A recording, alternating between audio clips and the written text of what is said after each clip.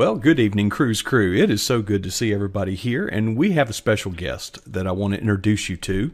Some of you may already know him, but before I do, I want to take a moment to thank you so sincerely for your participation in our rallies. Our rallies are picking up momentum, and the Cruise campaign is also picking up momentum. I'm sure that's just a coincidence. But I want to especially thank you all for the way that you're piling on the candy calls. Because I know that when people are invited and you all retweet those invitations, it's having an effect, and I really appreciate it. Let me make one little adjustment here that I forgot to do earlier, and hopefully it won't crash this whole thing, but I have to do this because my camera has this autofocus thing, and do not adjust your set. No, you are not inebriated.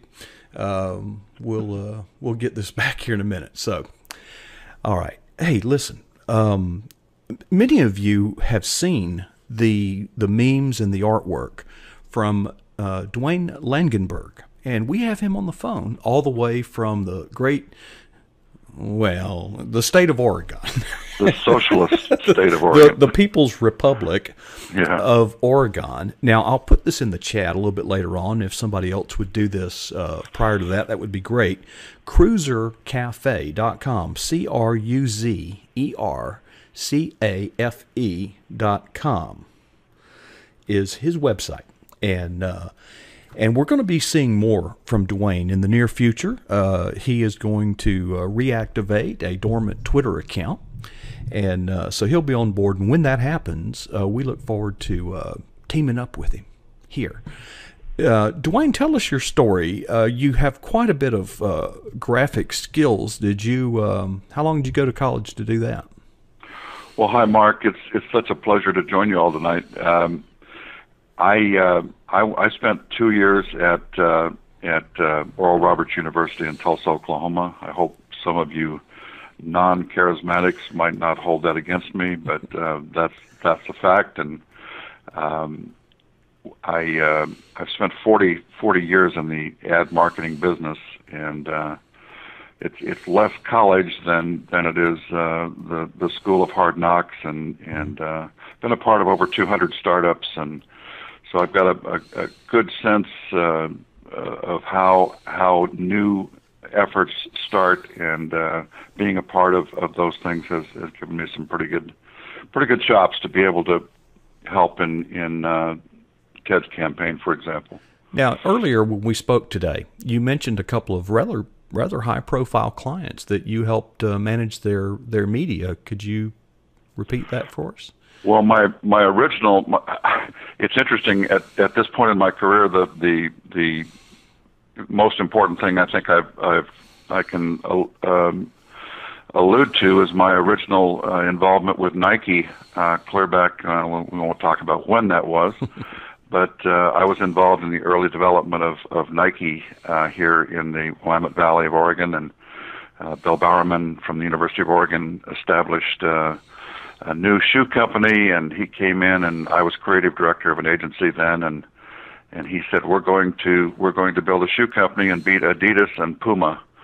And of course we stifled our laughs, and the rest is history. I was privileged to be a part of that early startup and saw his original waffle iron that made the original shoes, and so since then I've been involved with a whole lot of things. Parnelli Jones Tire in Southern California, Oral Wheat Bakeries. I had a small agency in Orange County, and just a lot of wonderful people, and I love the entrepreneurial spirit, and that's part of what I enjoy about Ted Cruz. He's a marvelous mind and strategist, and it's been good to be part of what he's doing.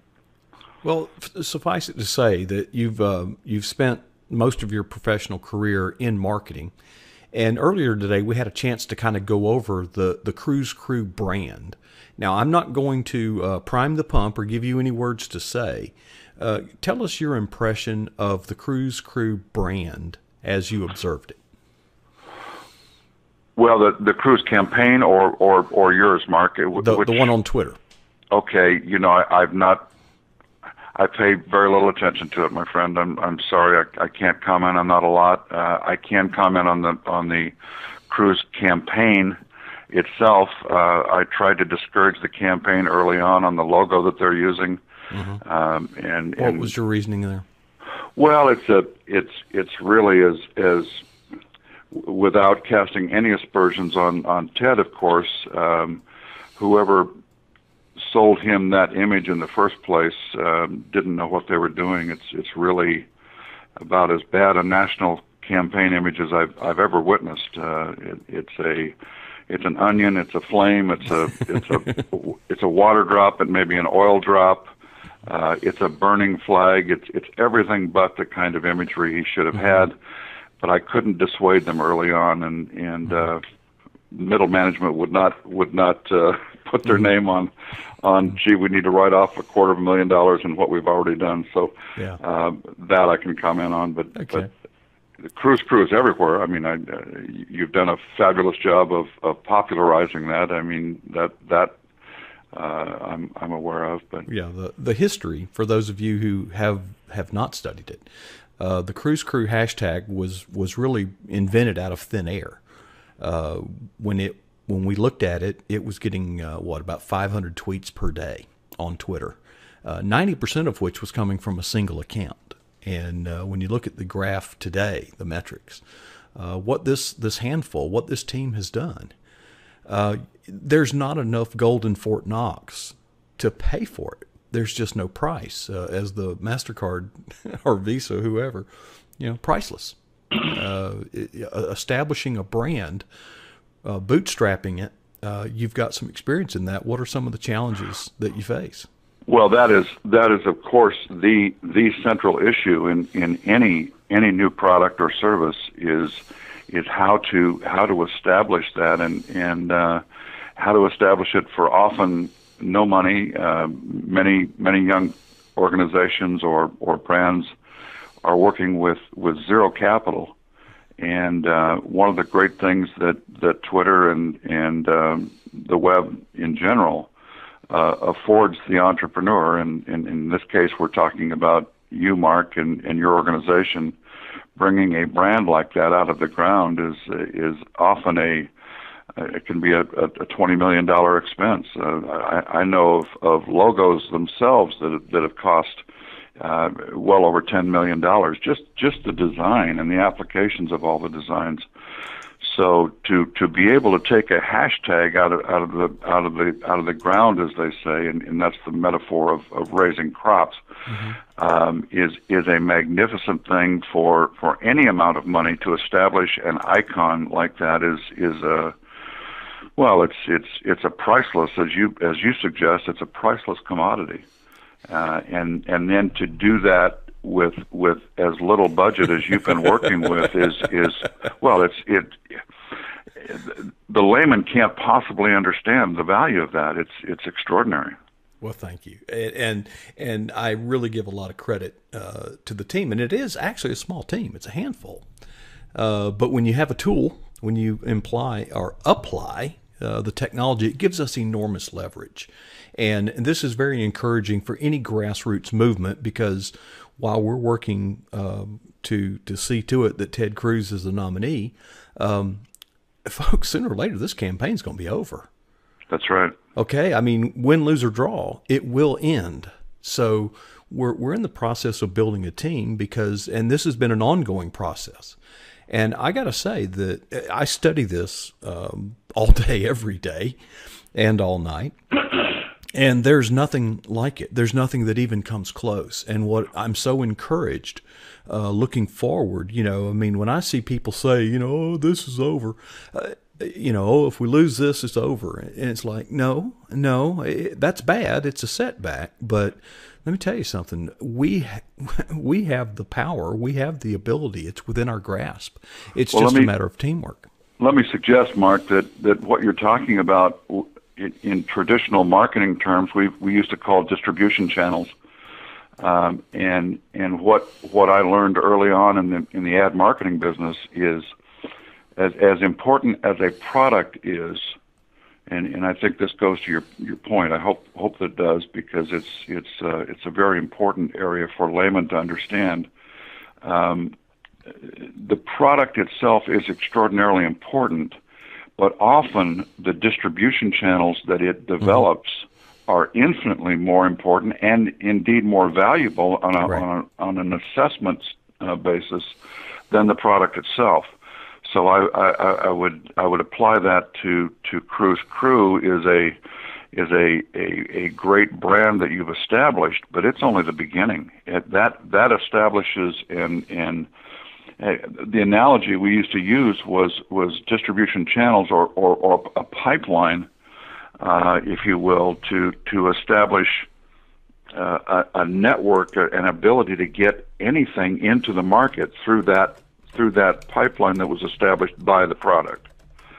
So that's what you're talking about, and it's a magnificent concept, and in this case, a cost-effective concept at a level that's hard to even imagine. Well, in the few minutes we have remaining, let's talk about you for a minute, because one of the things that we've gotten kind of good at Twitter, and I'm not bragging here. The way we've gotten good is we've learned all the ways that won't work, and we have stumbled across some that do. And one of the observations, one of the rules that we have on the featured tweets that we select for our rallies, if the tweet doesn't have a graphic, it is not considered. We will not consider a tweet without a graphic, no matter how good the message is in that tweet, because it is the graphics. Now, you have quite a reputation for churning out some Cruise graphics. Tell us a little bit about your work there and how how it's being used. By the way, folks, if you will look at tweet number 5 on page number 1, that tweet contains a graphic that Duane did. Well, I've developed about 280 some odd images for him, and in the business, we we like certain brands, and we just put up with others. And sometimes we have to promote brands that we're not really excited about. In this case, there's no one that I've seen in the years that I've been involved in politics, and as just a citizen, that is as promotable. It's a remarkable ability to be able to take a guy like that and virtually say almost anything positive that comes to mind. You can develop a graphic about it and know that it's the truth. I mean, that has been a remarkable privilege, and it's kind of like ducks in a barrel promoting a brand like that of Ted Cruz. From a ad marketing standpoint, you couldn't hope for anything that was more promotable and that would more support whatever you said about that product or brand or service. Well, it's been a privilege. I hope that the chat room and our listeners will indulge me here, and we're going to talk a little shop talk here. Are you aware that on Twitter and specifically, but Facebook in general, that the ideal aspect ratio for a graphic is 1.91 to 1? And if it is not 1.91 to 1, you are risking that image being cropped as it's displayed online. Yes. You knew that? Yes. I see. Yeah. I told you. No, that's right. You the man. That's great. Well, yeah. Now, nobody that's listening to us knows what the hell an aspect ratio is. Well, it has to do with whether it's a vertical or a horizontal format, and is it wide or tall? And it's a ratio. It's a ratio of width to height. And anyway, right. But so you've got 280 some odd creations that you've made, and are any of them contemporaneously expired? That address issues that are not issues anymore? Is durability one of the considerations? Very much so, yeah. Thank you. Yeah, no, they are. They remain current. In fact, it's fun to go back and take his stuff 6-7 years ago, and you find that whatever he did then, you can you can pull forward, and that's because the guy is consistent from the word go. Yeah, one of the factors that we consider, in developing content is durability and shelf life. Sure.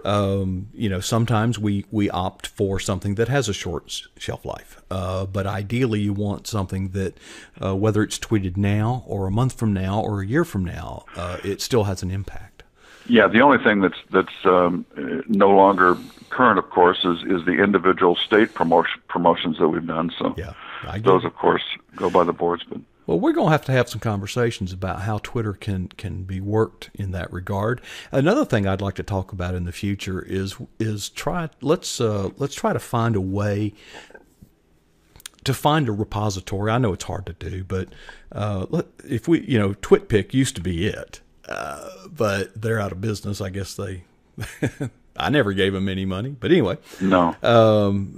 But if there was just a repository where people could go to get it, but some of the complications. But folks, if you haven't found Duane, you can find him on Facebook. His name is spelled, we'll put it in the chat room, and go find Duane on Facebook if you have a Facebook account, and soon we'll be introducing Duane to you on Twitter, because he has been working he's a soldier for the Cruise Army.